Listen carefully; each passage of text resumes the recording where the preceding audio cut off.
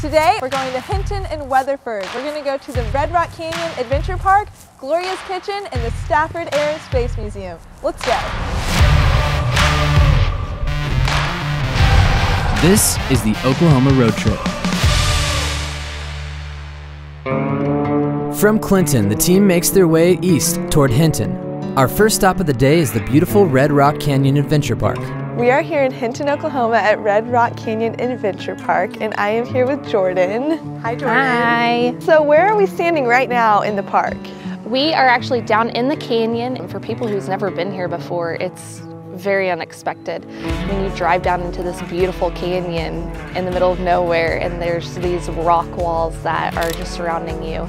And a lot of people honestly just say that it's a hidden gem in Oklahoma. There's 300 acres of land, and there's a lot of it that's been untouched. So we actually have 4 different hiking trails ranging from 0.6 miles all the way to about 5.5 miles long. They will either take you up on top of the canyon walls, or you'll be able to go down into the canyon and you get to see some fun beaver damage as well as rough horsetails. So there's really some great things to see on top of the canyon. You'll get to be on the rock, which is something different that you don't get to be around all the time in Oklahoma. I see a variety of people. Elderly people come down. I see big family reunions, and young people come down for hiking and different activities. So it's definitely for everyone.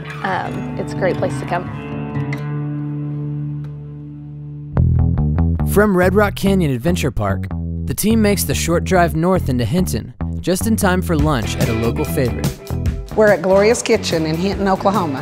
My son-in-law kept asking me if I wanted to run a restaurant, and somehow I ended up saying yes. We knew nothing about running a restaurant. It was kind of a challenge, an adventure, but it's been fun. Gloria's the one that does all the homemade baking. And they're all kind of secret recipes. Burgers, fish. We have all-you-can-eat catfish on Friday nights. A lot of homemade desserts, homemade onion rings. Greatest part of running the restaurant has been meeting new people and serving people. I'm gonna get hash browns. What'd you get? I got hash browns and I got the veggie omelet.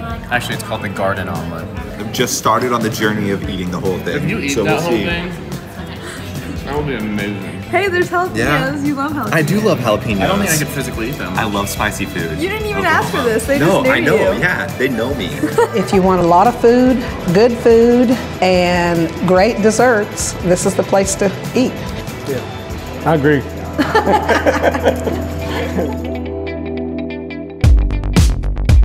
From Gloria's Kitchen, the team heads west toward Weatherford until we get to our final stop of the day, the Stafford Air and Space Museum. All right, we're here at the Stafford Air and Space Museum. I'm with Max, the executive director. This is actually one of my favorite places in all of Oklahoma. You know, it's an overused term, but it is a well-kept secret. First of all, Weatherford is the home of the legendary test pilot and astronaut General Tom Stafford. His fingerprints are all over aerospace technology in this country.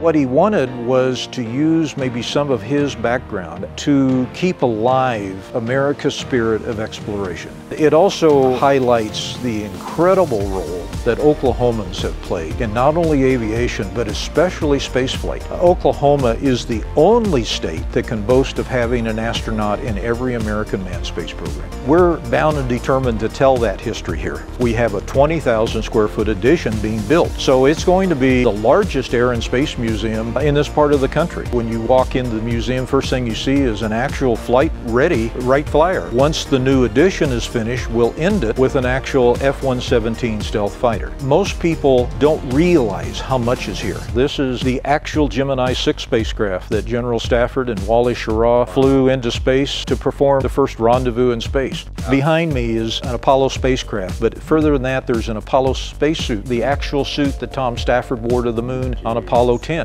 It is just unbelievable what we did back then, but it's also a great reminder of what we can do. It's very important for us to remind ourselves the capability of this country, and the space program is the perfect example.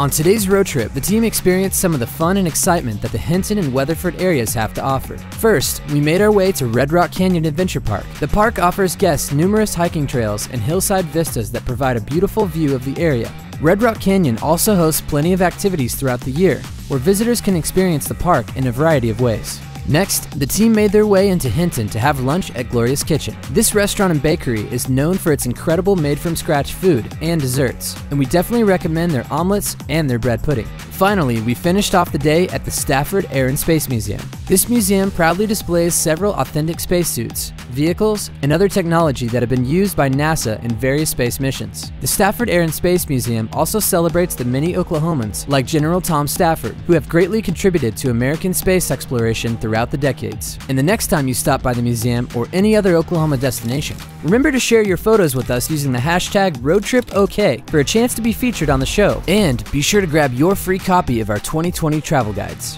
Join us next time as the team heads west to El Reno and Yukon. We'll explore downtown, have lunch at a diner, and we'll even hang out with some famous Clydesdales. We'll see you then.